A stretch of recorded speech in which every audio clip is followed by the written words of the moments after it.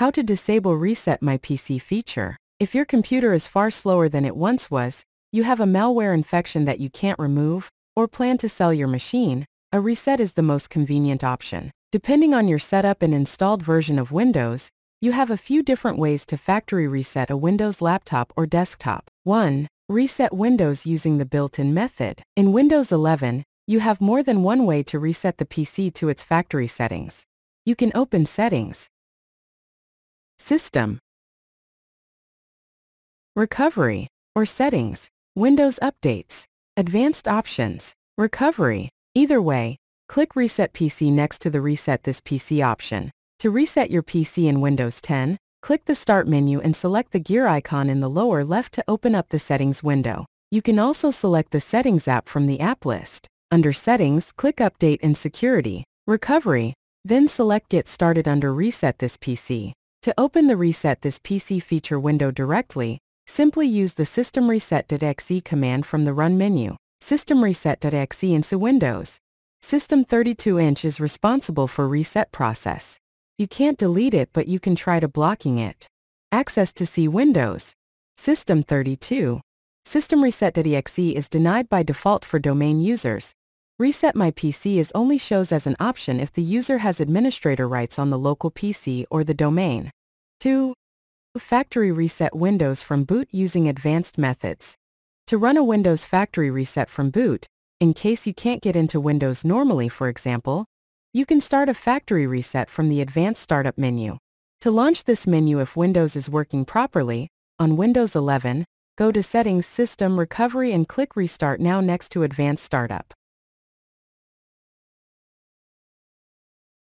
On Windows 10, visit Settings, Update and Security, Recovery. Under the Advanced Startup section, click Restart Now to reboot into Advanced Startup. Alternatively, you can open the Start menu and expand the Power menu there, then hold down the Shift key as you click the Restart button. In case you can't do either of these, try pressing F11 as you boot, which will open Advanced Startup on some systems. Failing this, Windows will launch Advanced Startup on its own after 3 failed boots, allowing you to reset from boot if there's a major problem. The command reagent.exe/disable can be run with admin privileges to disable Windows Recovery Environment, WinRe. To check Windows Recovery Environment status in Windows, 1. Open a new command prompt as administrator. 2. Type or copy-paste the reagent/info command and hit the Enter key to execute it. 3. See the value next to the Windows RE status line. It should say either enabled or disabled. If you want to make the Reset This PC option invisible to all users, including administrators, and disable the Windows Recovery Environment feature available during boot, you can use the free and portable No Recovery application. Download the software from the link below the video and extract it from the zip file. When you run the software for the first time, you will see a pop-up message that says, "The recovery option in PC settings has been removed."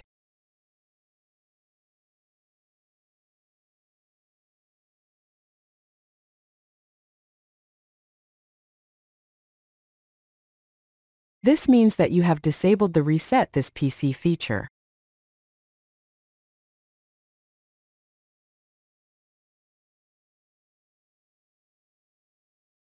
If you want to return to the default settings, run the program again. The message "The recovery option is set to default" indicates that you have returned to the Windows default settings.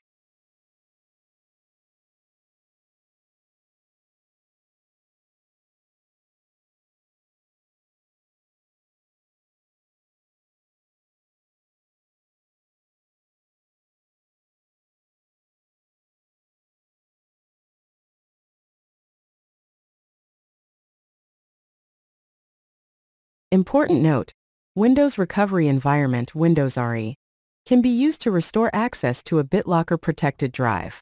If a device is unable to boot after 2 failures, startup repair will automatically start, so we recommend that you do not disable Windows Recovery Environment if you are using BitLocker.